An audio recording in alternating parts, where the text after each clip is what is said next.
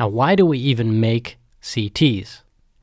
Well, because we want to differentiate between structures in order to find pathology or exclude pathology. And more specifically, we discriminate between structures in terms of their density, the extent to which they absorb X-rays. And the more dense a structure is, the wider it appears on a CT. And the less dense a structure is, the darker it appears on a CT. Now, what Houndsfield units do is nothing more than give a number to the density, quantifying density.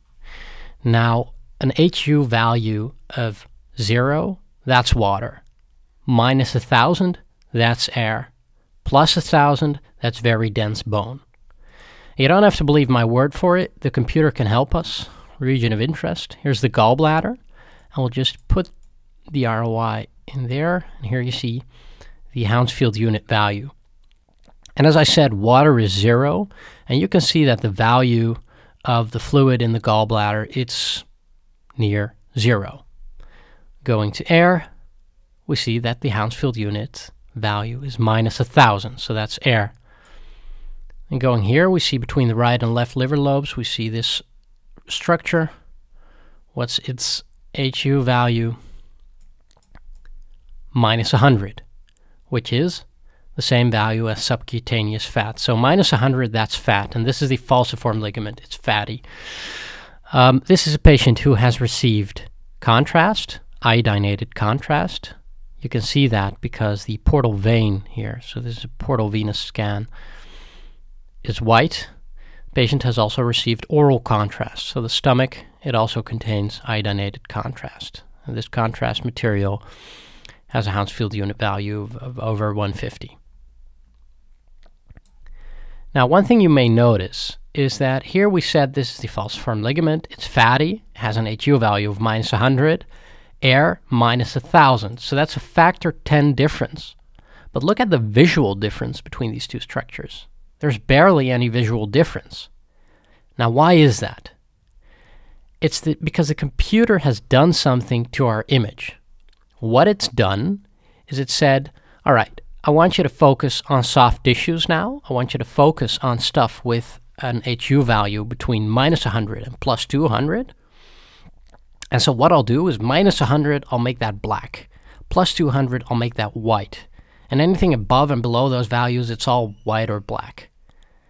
What that means is your shades of gray are going to be much more differentiated in the soft tissue window.